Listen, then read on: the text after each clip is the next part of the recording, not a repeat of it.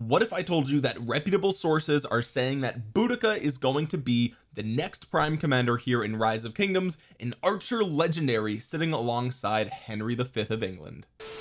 What's going on, guys? Cheers. I actually just finished this, I'm sorry. Now, ever since CPO came into the game and brought the prime designation for legendary commanders, a lot of us, including myself, have been speculating on who the next legendary is going to be, who used to be an epic commander. And I even talked about how Joan of Arc and Sun Tzu were the next candidates that I thought would get the prime treatment. But here it turns out that reputable sources are saying that a prime version of Boudica, yes, that's right, everyone's favorite Boudica, is coming to the legendary tier in Rise of Kingdoms. She will be allegedly an archer legendary commander on the Wheel of Fortune, and her mightiest governor counterpart is going to be Henry V. Now, I don't have any images here of these commanders in the video because I'm trying to be a little bit more careful with showing that type of stuff here on the channel, but if you want to share those types of things, you can find them in my Discord. Link will be in the description below. I do just want to preface this all by saying, before we move forward, these are of course unofficial sources, so we don't know exactly if any of this is real or true. However, again, these are coming from reputable sources who also predicted that Egypt was going to be our next civilization, which turns out to be true. Go ahead and check out my Discord if you missed that. And they also predicted that we would be getting 2 new siege legendaries, which of course we already know that that is true as well in the brand new KVK. Maybe we'll talk about that here in a little bit. So even though this isn't official information, I do think there's enough credibility behind it to go ahead and make a video and talk about it, because we do also know what 3 out of the 4 skills are for both of these commanders. It seems to be the case that we don't know the active skill for these commanders. Now, it's possible that these 2 commanders are going to come into the game much later than we expected. If you guys saw Chiskel's video where he talked about Markswoman Prime and City Keeper Legendary, those were very likely placeholder images, and that was sort of the conclusion that Chiskel came to. And of course, I absolutely agree. I don't think there's any chance that they put those 2 commanders in the game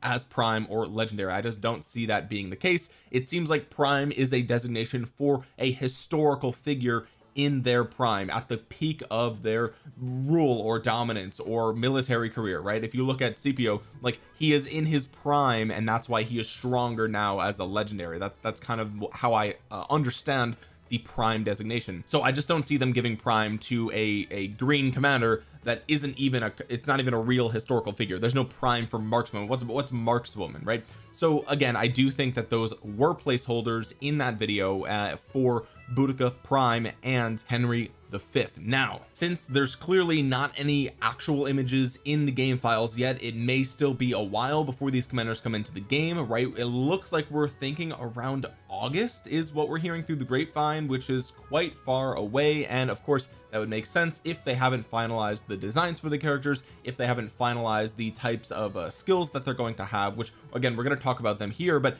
it's notable that the active skills seem to be missing from what we know of these commanders. So again, it could be a balancing thing, it could be just they haven't worked out the animations and they're not really sure what to be doing for these active skills. So we don't know the active skills for either of these commanders, as it appears to me. But let's talk about the other skills for these commanders. Okay, so for Boudica, her first non-active skill, her first, I guess you would call it her second skill, is going to increase archer attack, and if less than a certain percent of units remain, it will increase archer defense. So again, we don't know the specific numbers behind these skills, but just to give you a general loose translation and general idea of what these skills are going to do, that is sort of what we understand at this point. Her third skill is going to reduce skill damage taken by a certain percentage, and when you take skill damage, there will be a % chance to increase your archer attack. This of course will come with a certain cooldown as well. We don't know if it's 3 seconds, 5 seconds, 8 seconds, we're not sure at that point. Skill 4 for Prime Boudica appears to deal increased damage to infantry. It also appears to, after an active skill is used, heal your troops with a certain amount of healing factor, also with a cooldown. And apparently, and this is a little bit of a poor translation, it will increase all damage. Okay, so sort of like a Nebu, right, has all damage increase. And it also says gives immunity to EF control. So I don't know what that means, if that's effect control or silence control, or I have no idea. Okay, so that I'm not really sure. If you guys have any idea what that could be, you can leave it in the comment section below. But that's everything that we know for Boudica right now. So just to recap: archer attack, archer defense under a certain percent, and when skill damage is taken, there's a percent chance to trigger another increase in archer attack. We also have some healing factor and increased damage to infantry. So there seems to be no signs of this being a garrison commander, right? This is probably going to be someone that you more so use in the open field, and honestly, depending on what those stats look like, this isn't that exciting, right? We see some healing factor in there, which I'm not usually super in love with as an open field commander, but if she has a primary skill that is just busted OP, then it could, she could have a circular AoE, for example, with 2000 damage factor, 5 targets, and then it's like GG, she's best commander in the game, right? So we have no idea what the rest of her kit looks like from the talents perspective. Obviously we know she's archer, but other than that, we're not really sure. Probably not defense oriented, because we've seen no health here, and only a defense buff that is conditional, so probably not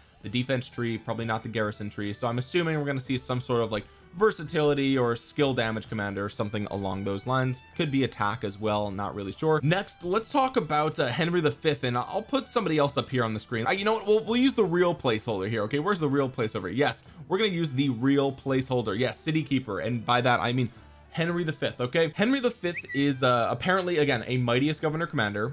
The second skill, because again, active skill we don't know, will increase archer attack and archer defense, and if you're outside alliance territory, will increase archer march speed. So that's going to be really exciting there. This again looks like a more of an offensive commander. Skill 3 is when attacking a stronghold or a city, increases archer attack, and there's a % chance of reducing enemy health. So this could be devastating if this is a rally commander paired with Gilgamesh, for example.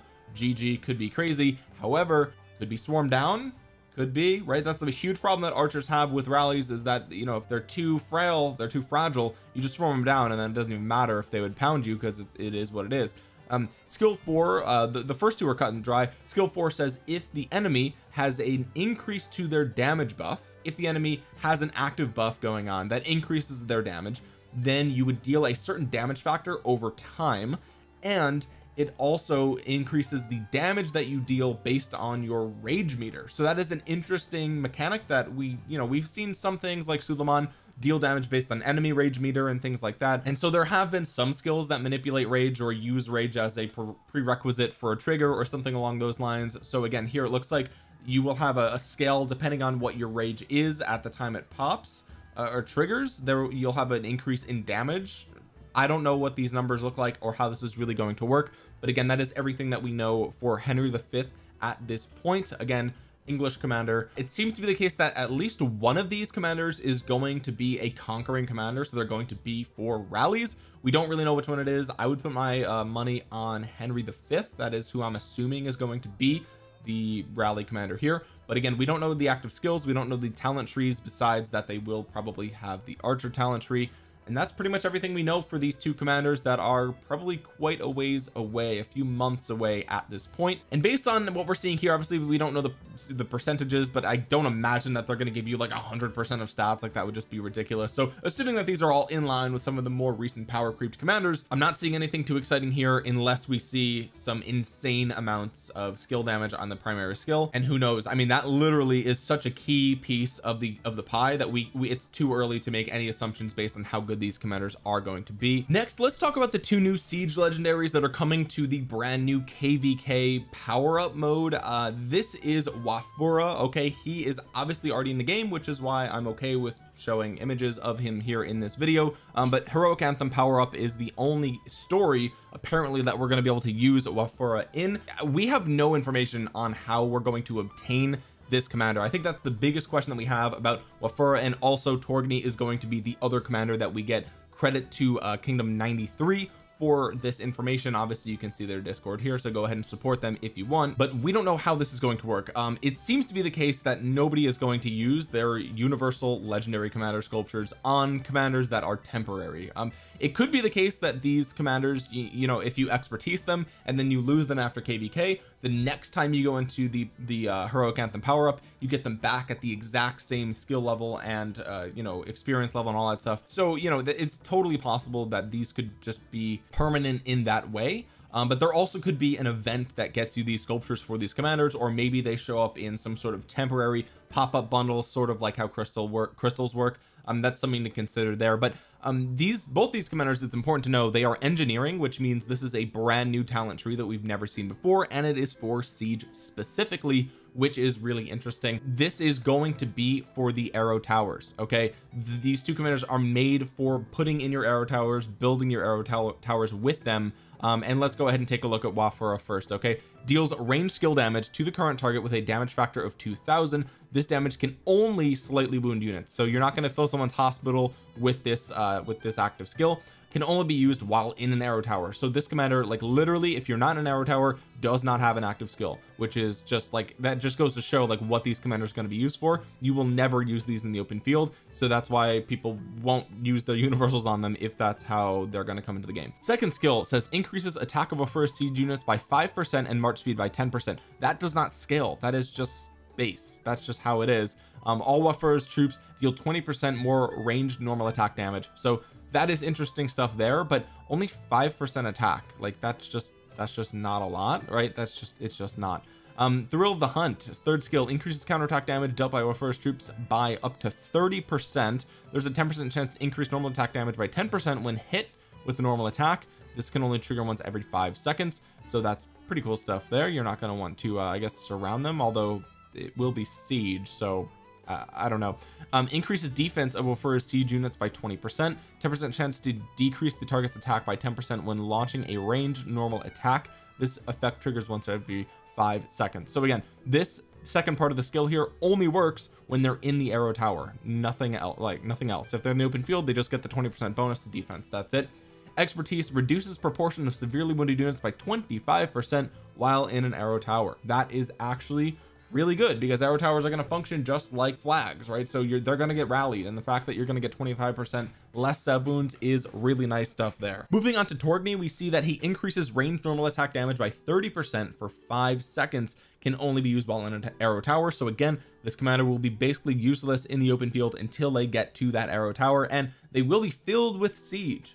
So depending on how much march speed and stats we get from this engineering tree, you might need to be really careful with how these are used in the open field, because siege gets swarmed down and then it's GG.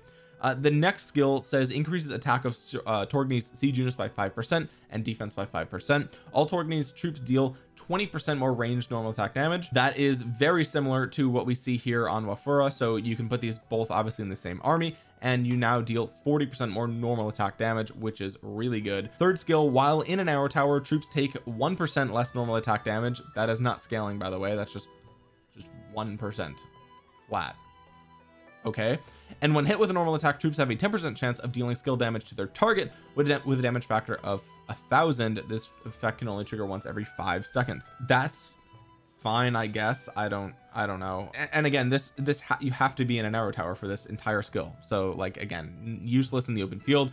Increases health of Torgny's siege units by 20%, and when hit with a normal attack, they have a 10% chance to increase their defense by 10% for 3 seconds. 5-second cooldown, cool stuff there, and the exact same expertise as Wafura. So these two commanders, they don't seem like, again, it comes down to how the engineering tree is, and also like how the KVK functions with arrow towers. We have to like get in the KVK and actually see how it works, because that's going to determine if these commanders are busted good or just super boring, because again, we're talking about siege units here, and a lot of these skills don't work in the open field, so they have a very niche role to play for sure, and we don't really know how we're gonna get them. I guess the final thing to note is that there are released images of Egypt troops tier 4 and tier 5 in the game files already, so we're not going to show them here in this video, but again, join my Discord if you are interested in things like that. Egypt is confirmed, it's on the way. There is through the grapevine, we're hearing July release for Egypt, but there is no guarantee for that. I think Lilith is going to have a big release